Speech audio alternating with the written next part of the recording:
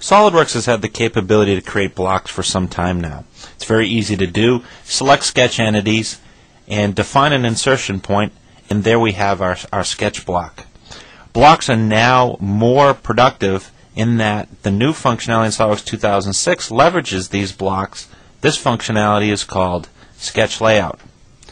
It's very easy to insert blocks into a layout just by dragging and dropping, getting inferencing from existing geometry, and adding relationships. You can see now that these relationships enable us to do motion. We're able to prove out designs before committing to a 3D model. To add blocks as simple as drag and drop, we can grab another instance of the same block, put that into our sketch layout, dragging and dropping, adding relationships to existing 2D geometry, very simple to do, and then proving out our motion, making sure that our hydraulic cylinders work, making sure that the spatial relationships are correct before we create our assembly. Now from this 2D sketch, we can automatically create an assembly.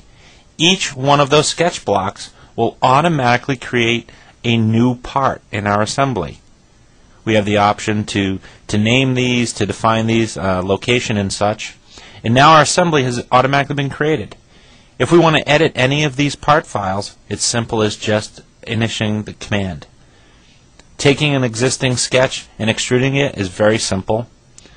And when we do this and go back to the assembly, you'll see that now we have both 2D and 3D components.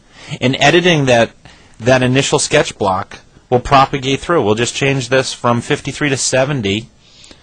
The length changes, we update that, and everything automatically updates in SolidWorks. So it's very easy to lay out designs in 2D and then automatically create assembly files and then create your 3D geometry from that 2D geometry.